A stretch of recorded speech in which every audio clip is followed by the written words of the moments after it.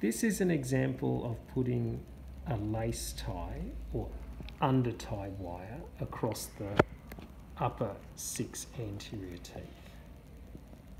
So the lace tie can be crisscrossed around the tie wings of the bracket, grabbed with the Matthews on the end, and turned until the wire twists on itself.